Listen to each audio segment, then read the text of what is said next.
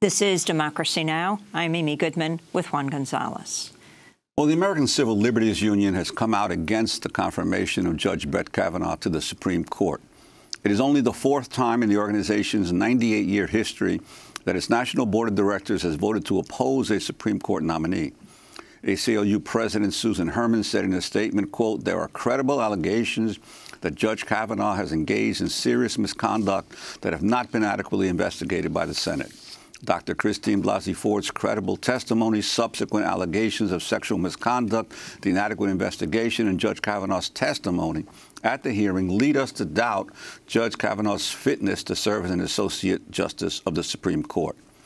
As a nonpartisan organization, the ACLU does not oppose Judge Kavanaugh based on predictions about how he would vote as a justice. We oppose him in light of the credible allegations of sexual assault against him. Unquote. On the heels of the announcement, the ACLU launched a $1 million ad campaign across 4 states, urging key swing vote senators to vote against Kavanaugh's confirmation. This ad targets Colorado Republican Senator Cory Gardner.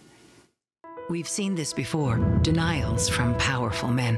I did not have sexual relations with that woman. I've never seen anything like this. I categorically and unequivocally deny the allegation against me by Dr. Ford.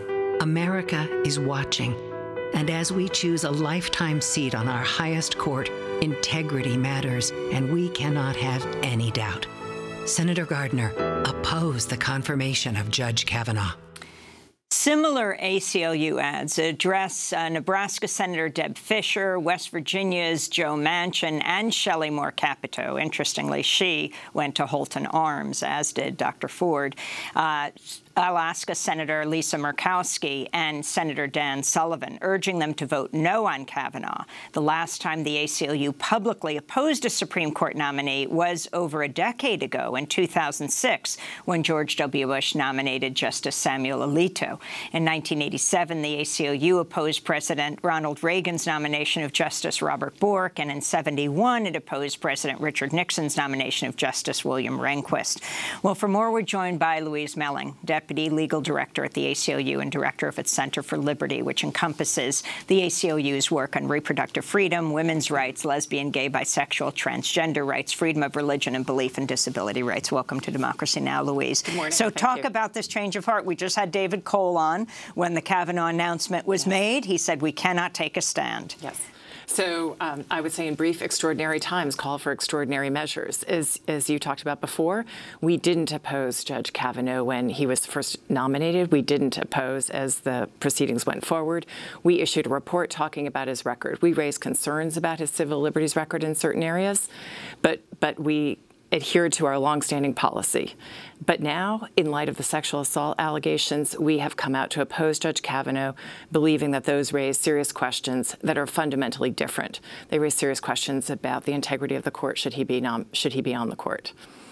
What are those concerns? Well, I'll point to the Code of Judicial Conduct. The Code of Judicial Conduct talks about the importance of a judge behaving in a way that inspires public confidence in the integrity and the impartiality of the court.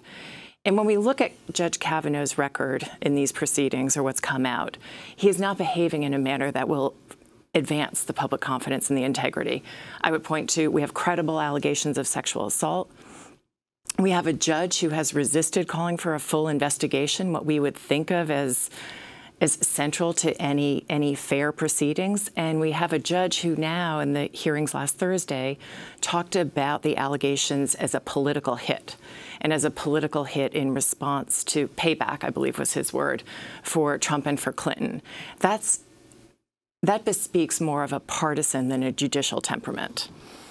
I wanted to ask about that because the hearing was really stunning in terms of the damage it seemed that Judge Kavanaugh did to himself in his testimony, in terms of the belligerence that he showed to the members of the Senate, and also the lack of what you might say judicial restraint in the way he approached the questions that were tossed at him. I'm wondering to what degree those hearings really galvanized the board to make this decision of the ACLU.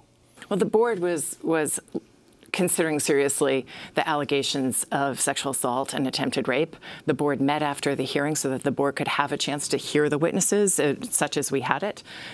We, like others, have shared concerns about what kinds of investigation there is, how robust the hearing is, and whether there's a fair chance for both of them to tell their stories robustly. And in light of the allegations, and as Susan Herman's statement says, in light of the allegations, in light of the hearings, we came out to oppose. And the decision to launch an ad campaign at the same time? Well, the decision to launch the ad campaign, of course, followed the board's position, the board's vote that we would oppose.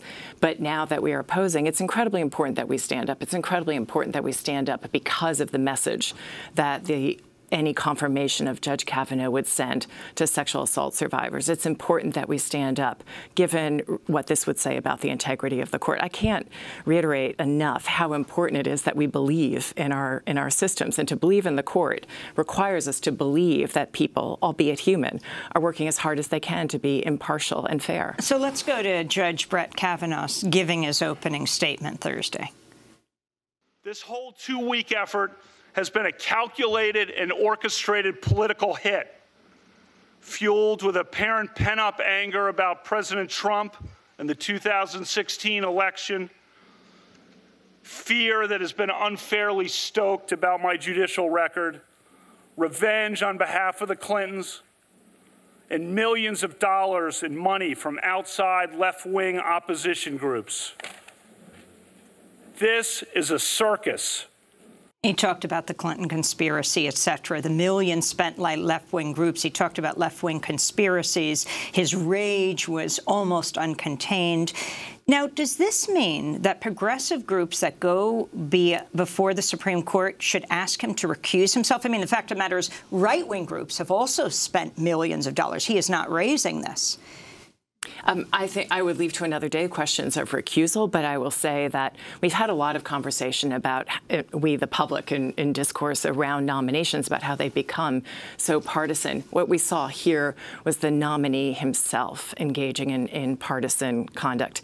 And I think your question, of course, raises for us a serious question about how will the public perceive a decision that comes out against a group like Planned Parenthood or the NAACP, for example, groups that have been opposing Kavanaugh. How will we assess the fairness and stand by the fairness of a decision that affects, quote, Democratic opponents, close quote, that might run to political gerrymandering or campaign finance or the census? Again, this is about how important it is for judges to really conduct themselves in a way that gives us confidence that they're doing everything they can to be impartial as they hear cases before them. I wanted to ask you, NBC News is reporting that there are some text messages that suggest that Brett Kavanaugh reached out to acquaintances to try to refute Deborah Ramirez's sexual assault claim before it became public. Are there any, if that's true, are there any concerns there about his conduct leading up to the hearings?